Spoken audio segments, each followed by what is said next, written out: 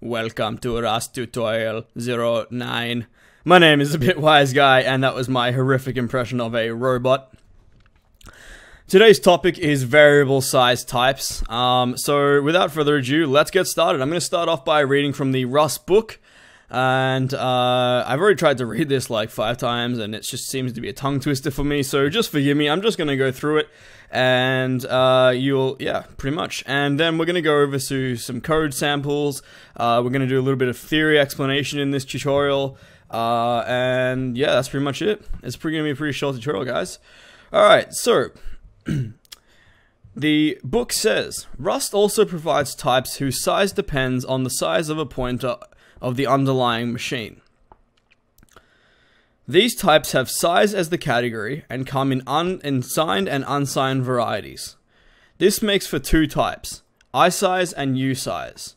Okay, so let's break down that theory just a little bit there, and I can't believe I got that through that so smoothly. The other times it's been really painful. Alright. Rust also provides types whose size depends on the size of a pointer of the underlying machine. Okay, so isize and usize are extensions of the primitive type of integer in Rust. So they basically extend the functionality of the of the i32 and u32. And so this type, as far as I'm aware, currently only applies to integers. The book makes it out like this will be extended in the future, and I really hope that that's true, but currently it only supports integer types. Okay, so now that I got that point out of the way. Alright, so the underlying machine, when they say the underlying machine, what they're really talking about is your machine and is your operating system 32 bits or 64 bits? So is the version of your operating system that you have installed, is that Windows 32 bits, or is that Windows 64 bits, or is that Ubuntu 64 bits, or is that Ubuntu 32 bits? What kind of install do you have? And the reason that this makes a difference is that basically the max size of a i32 and the max size of a i64 are different, and this is determined largely on the operating system's capabilities. This goes down to the fact of how much memory can the operating system address. So when we talk about addressing memory, what we're really talking about is how much memory can the operating system read in one single call. We'll call it a call. It's not really called that, but for all intents and purposes, how much memory can the operating system address? A 32-bit operating system can only address 32 bits of memory, whereas a 64-bit operating system can address 64 bits of memory. When they talk about types and sizes and those kinds of things, it means it can address a 32-bit size, or it can address a 64-bit type size. Okay, so that's what they mean by the underlying machine. Now, the Rust compiler, what it will do is it will check for the type of the operating system. Is it a 32-bit operating system, or is it a 64-bit operating system? That is why that they call the category the size. So when they say isize and usize, basically that's why they're saying, well, this is an isize type or this is a usize type. It also comes in signed and unsigned flavors, and we'll go into that into the implementation, which we'll get into right now. So, without further ado, open up your terminal or whatever you guys using now to create new projects. As always, I'm still using Cargo, so if you want to still use Cargo, you can follow along, and Cargo will nicely scaffold your project for you.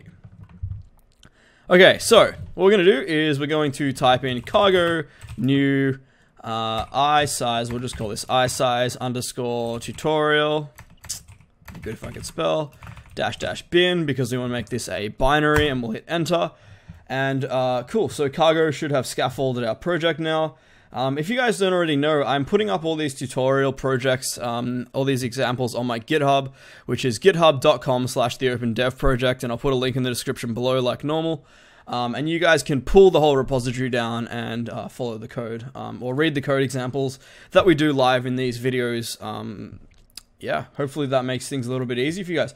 Alright, so my editor, as always now, is Adam with Rust format, which does some code checking and all sorts of stuff like that for me.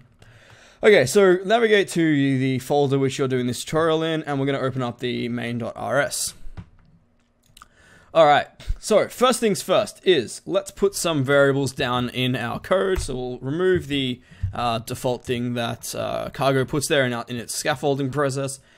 We'll say let x i32 equal to std i32 max. Okay, so next thing we're going to do is we're just going to print this out, and then we'll go through exactly why I've done this. So we'll say x, we'll save this, and if you didn't notice already, Rust format has built my project for me. The reason it does this is to make sure that there are no issues in my code, which is really useful when I'm doing tutorials because I might look like a fool, and I might have to go back and do a lot of post-production to cut out the horrendous amount of time you guys had to wait. So what we'll do is we'll just say, we'll cd into that directory, so we'll say isize tutorial, and we'll say cargo run, and there we go. Alright, so it gives us back a number, 3647, my bad, which is the max size of a i32-bit integer. Now what we're going to do is we're also going to print out the size of a max 64-bit integer, so you guys can see the difference between the max size in the types. So we'll say let y, and we'll say i64 equal to std i64 max. Now, if you guys are wondering what the std i64 and std i32 max and i64 max is simply a constant that the i64 struct provides us. We'll go into constants in a little bit later tutorial. I expect in the next couple of tutorials we will probably come across constants and actually using constants, but for now, just trust me that provides back the max size of a 64-bit integer. Alright, so we're going to head and print out the i64, so I'll say print ln, like we normally do, and we'll say y, and I'm kind of just using my IntelliSense to write things out for me, so it's a little bit faster for you guys. And we'll go back to our terminal, and we'll say cargo run, and sure enough. Alright, now we get this ginormous number, which is the max size of a 64-bit integer. And as you can see, it's significantly bigger than a 32-bit integer, as you would expect. Now, why wouldn't you always use a 64-bit integer, you might ask, Mr. Bitwise guy? Well, the reason is that some systems that don't support 64-bit, and believe it or not, in 2016, there are still a lot of systems that are running 32-bit versions of the operating system and are only using 32-bit processors. I know that's crazy, and for all of you guys who are programmers or getting into computer science and are kind of really into computers and stuff, you don't even probably remember the last time that you used a non-64-bit system. It just kind of comes naturally to you. Linux users, Mac users will be 64-bit for days. You know, we've all been on 64-bit quite naturally forever and ever and ever. But believe it or not, Windows is still very much pushed in 32-bit and 64-bit variants.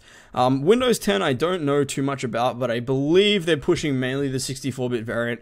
But Windows Vista and Windows 7 were definitely pushed in 32-bit variants. So you may need to target one or the other. Alright, so now let's introduce the isize type. Now this is a really useful type. What happens is that when Rust is statically analyzing your program, which means it's basically just looking through your code and figuring out what is what and who is who and why is why, and if you've done some naughty things and whatever else it needs to tell you. What it'll do is it'll see that you've got the primitive type isize, and it'll basically replace that with the correct 32-bit or 64-bit version of the type. This is currently only supported, as I mentioned earlier, by the integer primitive type, but I hope that they'll extend that in the future. Alright, so let's go ahead and look at how that works. So let's go let z isize equal to std isize max, and we'll save this. Okay, cool, and we've got one issue, which is that we have not used the variable yet, so what we'll do is we'll say print ln, and we'll say z, and we'll save this, and our issue goes away just as expected. And I'm gonna like push this out because it's kind of annoying me. I don't know why. It looks horrible, but anyway. So what we're gonna do is we're going to compile and run this. So we'll say cargo run, and as you might notice here, although my terminal has done some very interesting printing out right here, the i64 and the isize are the exact same size. Now that's because my version of Ubuntu Linux is actually running on a 64-bit version of the distribution. So what the Rust compiler has basically done is it's gone, all right, well he wants a type of isize. Now the biggest type that I can give him, given that he specified that he wants the size of isize to be assigned to the variable, is the size of a 64-bit integer. And this applies also to unsigned types. So let's go ahead and we'll use some unsigned types as well. So firstly, let's just do some quick things here. We'll say let another size equals, and we'll give that a type of u32, and we'll say that's equal to std u32, and we'll say max, and we'll say let Yanni, because yet another instance, I don't know, something like that. And we'll say that's equal to u64, so the type is 64, not 63, and we'll say std u64, just like this, and we'll say max, and we'll save this. Alright, and we get a bunch of warnings saying that we haven't used these variables, and that's fine. And what we'll do is we will, on the next line, we will... In fact, I'm just going to remove these just to remove the confusion. So we're only printing out this variable and this variable right here. So we'll say print ln, and we'll say another size, and we'll say print ln, and we'll say Yanni, and we shall save this, and we get another bunch of warnings, so we'll get that in our compiler, unfortunately, which will make a little bit of a mess, but hopefully not too much. We'll clear the compiler, we'll clear the terminal, and we will compile. We'll say cargo run, and sure enough, we get the max size for a u32 and a u64, which is an unsigned 32-bit integer and an unsigned 64-bit integer.